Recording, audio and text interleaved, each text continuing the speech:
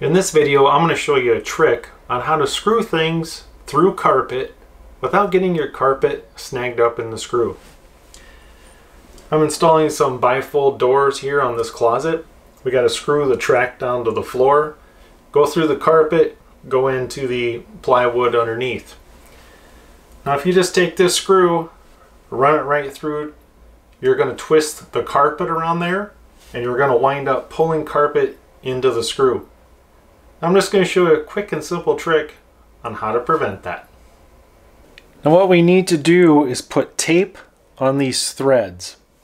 Now what works the best is electrical tape. Duct tape is a little too thick.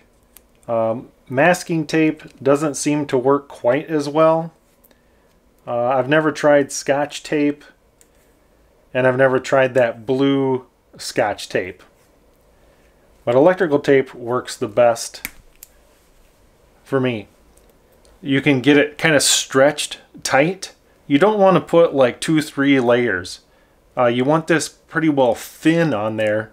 And with the electrical tape, you can kind of pull it and stretch it.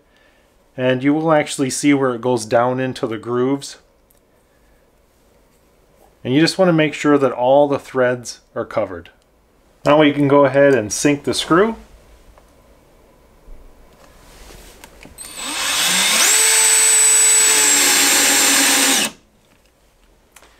Now if you'll notice, the tape comes to the top of the screw head.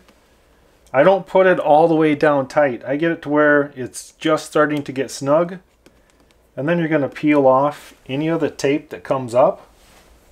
You're only going to get a little bit.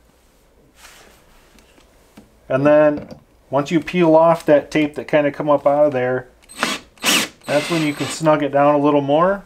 As you can see, a little more tape came up. Just peel that off. And if you'll notice, it didn't damage any of the carpet. None of the carpet got pulled into the threads. Now this trick works no matter what you're really screwing to the carpet, whether it's just some wood, whether it's metal, maybe it's some type of trim piece between carpet and a wood floor transition. Any of these kind of wood screws are going to wrap around that carpet and yank a long thread right out of it. The electric tape works the best for me. I haven't tried all the tapes there is, but I can tell you if you use electrical tape, stretch it nice and tight around the threads and just wrap it one time. Don't put a whole bunch of it on there, and you'll never have that problem destroying your carpet. Hope you guys found this tip helpful and informational, and thanks for watching.